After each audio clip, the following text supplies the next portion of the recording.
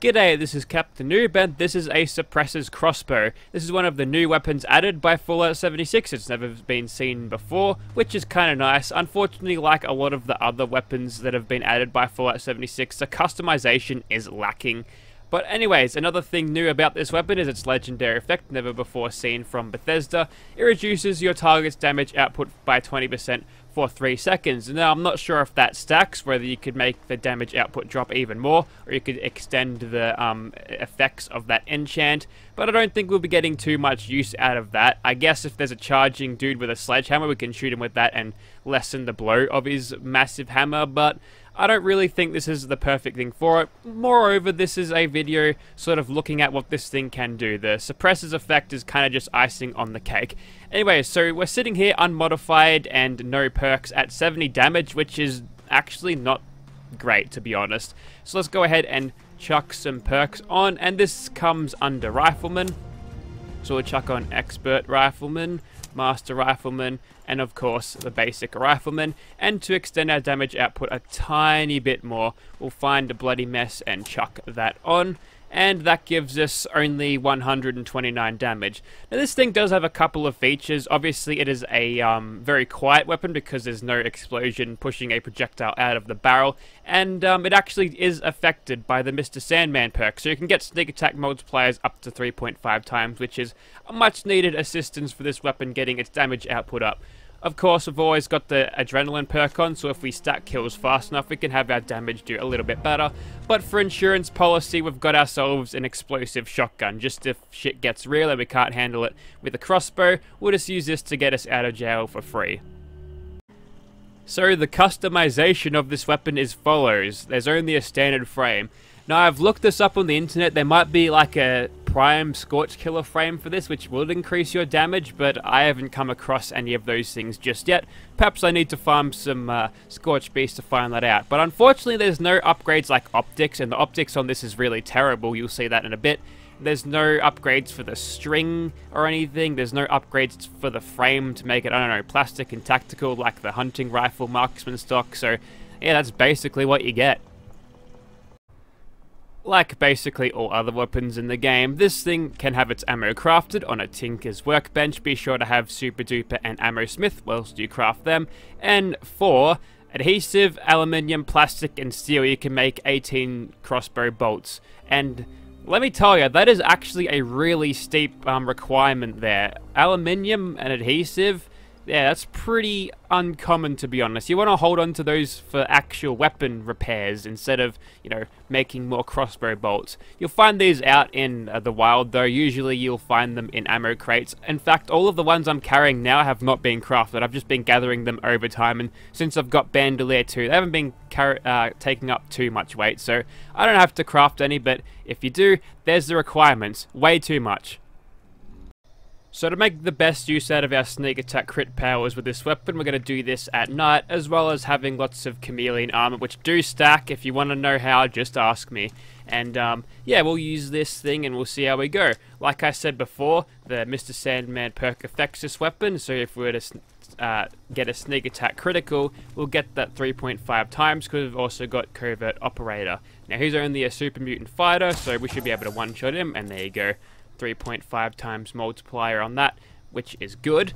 And if we can get these kills happening a little bit faster, that'd be alright. Is that an already dead super mutant? I guess another player came through here. We couldn't quite finish off that super mutant warlord there, unfortunately. Maybe if that other super mutant was a weak one, we could kill him as well. Now, for this to be, like, this being a crossbow, you don't expect it to be hit scan, but the bullets, or the bolts move extremely fast, so not having to lead targets is a little bit of a plus with this, but when you attack stuff at range, you can see the weapon really drop off there. Alright, another super mutant fighter goes down quite easily. Do we have anyone up here? Okay, he's only a butcher. If we can get a headshot on him, that'd be good. It's a little bit hard to aim when you've got both the sights that are terrible and also the chameleon effect. And also, he just twitches at exactly the right moment. I like how he's looking at us there. We're invisible. Don't think about it too much. Alrighty, what have we got down here? Ah, okay, there's a warlord. That's the kind of enemy that I want to test this thing on.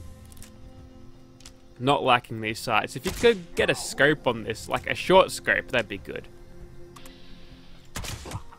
Luckily for us, we're able to stay in caution, which means we can constantly produce sneak attack criticals, which is good. And you'll notice there that I actually get some of the crossbow's bolts back from corpses. So kind of like the railway rifle, you can get some of the ammo back from your enemies, which makes this thing a little bit more efficient. So maybe me claiming that the crafting component cost was too high is a little bit set back by the fact that you can retrieve the arrow or the bolt sometimes. So there you go. Not off to a great start, but it's killing stuff at least.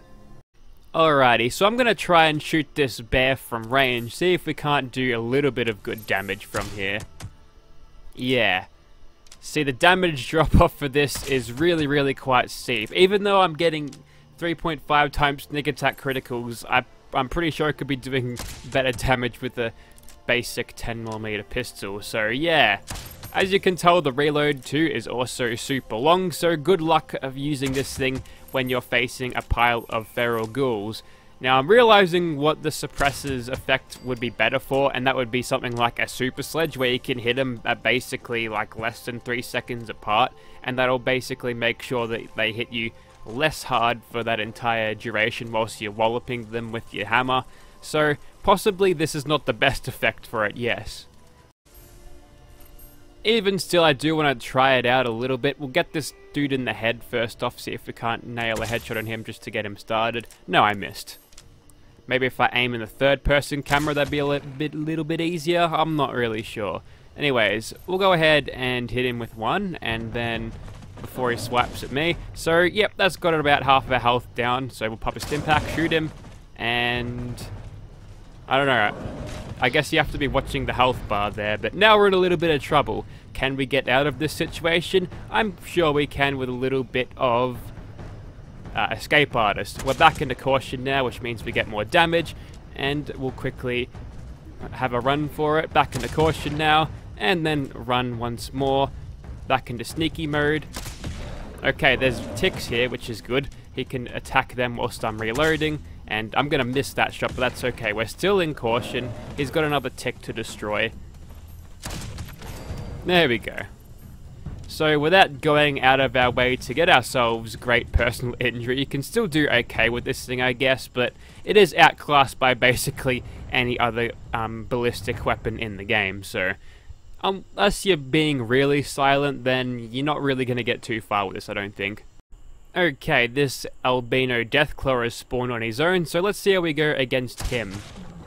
Well, we got half of his health down there, which is a pretty decent start. And if he's keen to just stand there and take it, that's even better.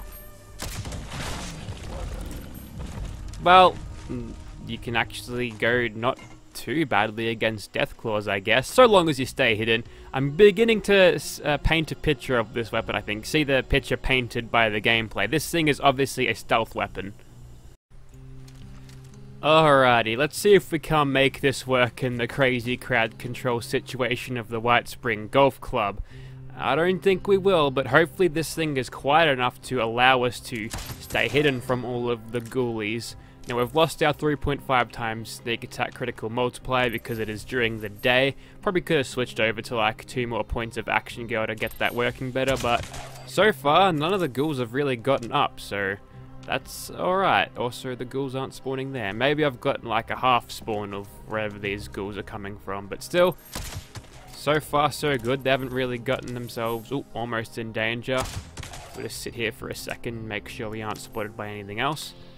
Ah, there's a Wendigo in here. We can't even one-shot a Wendigo. I guess if we got a headshot, we might have gone alright. Okay, but now we're in danger, which means it is time to run. And hopefully, we can get ourselves back into caution thanks to Escape Artist. Yes, we can. Now, the Wendigo's a twitchy bastard, so sometimes hitting him is a little bit hard. We've always got bats to give ourselves a little bit of an aiming chance if we feel like it. There we go. But with that reload speed, if these ghouls had been charging at me, they would have been hitting me, infecting me with all of their horrible diseases. That's a cool combat rifle. Hey, maybe that'd be better. You weren't legendary, why are you giving me that? But yeah, maybe a Suppressor's assault rifle will be a little bit better than this, eh? There's another legendary, speaking of. And I think we might be clear. For some reason, a lot of the guys haven't decided to spawn in. That's another chameleon bit as well. I'm just getting all of the cool loot right now, aren't I? I like how I killed this ghoul setting down. Look at that.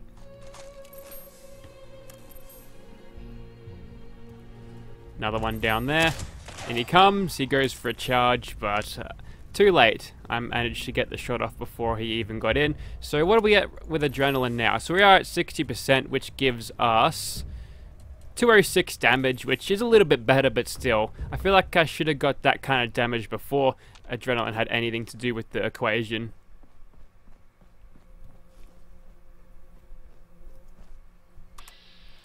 There's another one over there. And we were lucky enough to get him even though we're cloaked. That's only aroma.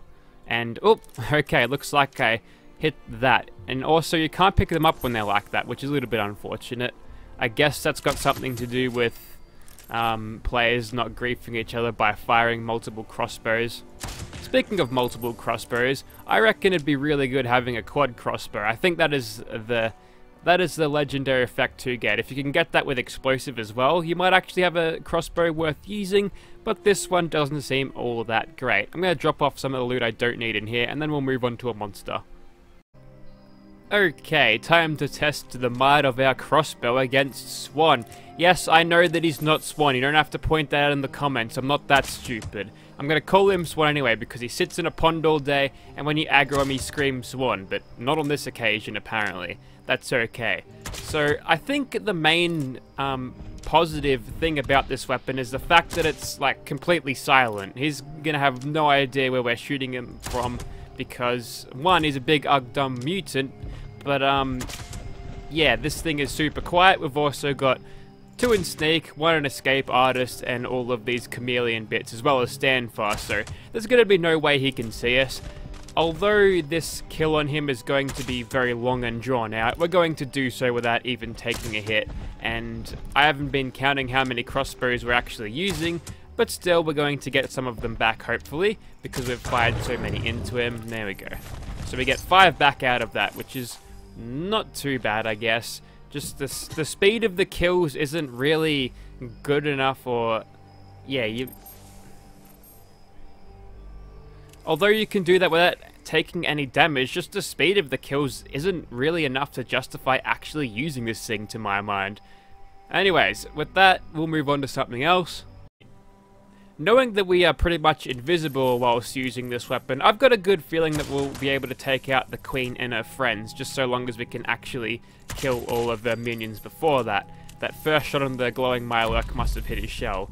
I like how the game actually gives you an indication of where you hit, judging by the sounds that it makes, because when you do hit the shell, regardless of what you hit it with, you can hear like a metal sound, which, as realistic as that isn't, is just a good indicator of where you actually hit.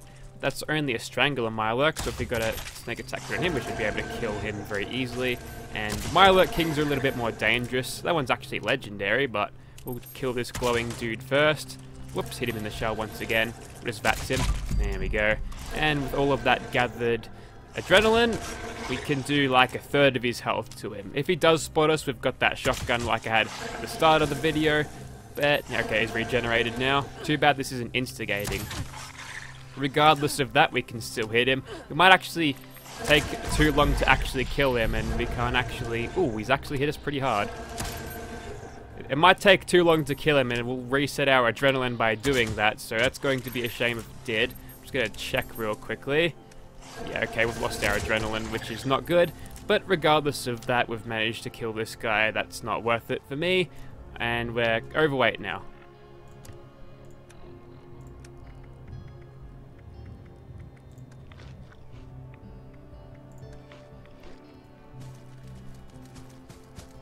Alrighty, let's see if we can't aggro the Queen. One of the easier ways to do it is just to get a loud and proud gun, disturb her water.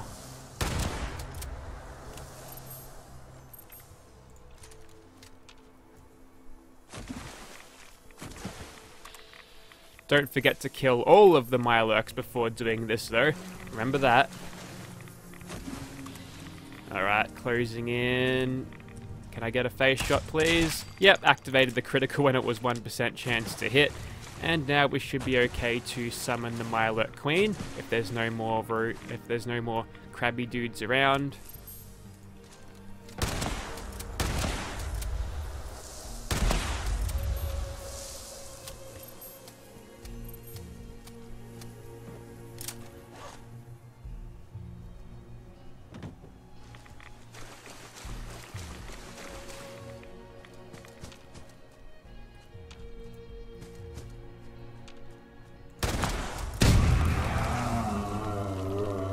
Alright, there she is. Let's get started on her. And by get started on her, we're just going to miss the first shot. Unfortunately, she's going to turn her back to us, which means she's got that shell protecting her. But if we let her come a little bit closer, we shouldn't have any problems with being detected. And if Mirelurk AI is anything like Swans before, we can easily just keep hitting her in the face. Make sure we dodge her random ice spouts, which shouldn't be too accurate. Actually have hit us there. And I really doubt that's only a 50% chance to hit. We're right next to her. But as you can tell, although we're getting the sneak attack criticals, we're killing her ever so slowly, so go back to the face. No, it's not good enough. We might have to just keep hitting her in the head without the use of VATS, but a nice damage boost from criticals will do us pretty well. Oh, I thought we were in danger for a second. We've actually got that much excess acid on us, so we've actually popped the that life-saving perk thing there, so that's a shame. We'll go for a critical on the face. So unlike Swan, she's got a projectile on her, which means we have taken quite a bit of damage whilst in this fight, but still haven't been detected, so we're still getting a nice multiplier out of it. But still, this thing just isn't hitting hard enough for me to actually justify recommending this to you or using it. You're going to need some really, really good legendary effects to actually make this worthwhile. I imagine 2-shot explosive would be excellent on this. Like I said before, quad explosive would be good. Anything quad of this thing would be good, even if it's like a VATS enhanced increasing one, like more accuracy and more damage with critical shots and VATS would be great. But for a basic crossbow that barely does much to affect their damage output, maybe it did save me from those acid spouts there, even though damage over time is, I think it's calculated differently. It certainly was back in Fallout 4, and I imagine it's similar to that in Fallout 76. But I think I'm going to leave things there. That was the Suppressor's crossbow. Bethesda, you need to improve the crossbow. 1, by increasing the base damage so it's actually worth using, and 2, by adding some modifications that might help it out at range, maybe give it a little bit of a short scope, a reflex sight if you will, maybe have like string attachments that you can improve the string with to make it fire harder, maybe at the cost of reload time, something interesting like that, just to give this thing a little bit of a boost. Otherwise people are going to overlook it, and then someone's put their hard-earned or their time into a weapon that nobody's gonna even use. So hopefully that will be a good idea to make this thing actually good. Thank you for watching, guys.